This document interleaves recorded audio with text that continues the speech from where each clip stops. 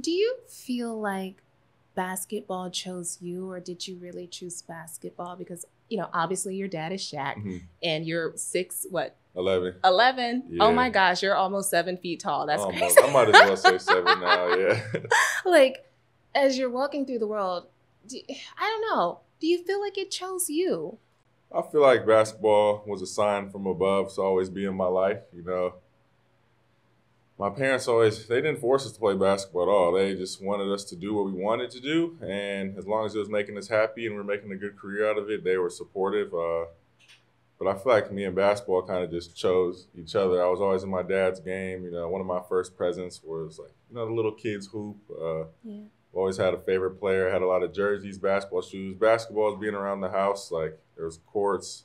So I feel like it was kind of a must for everybody in my family to know how to play basketball because all the stuff was around, but we were never forced to.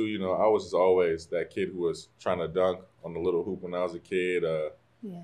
I was always the best at recess, PE when we played basketball. So, I didn't really take basketball serious until that video came out.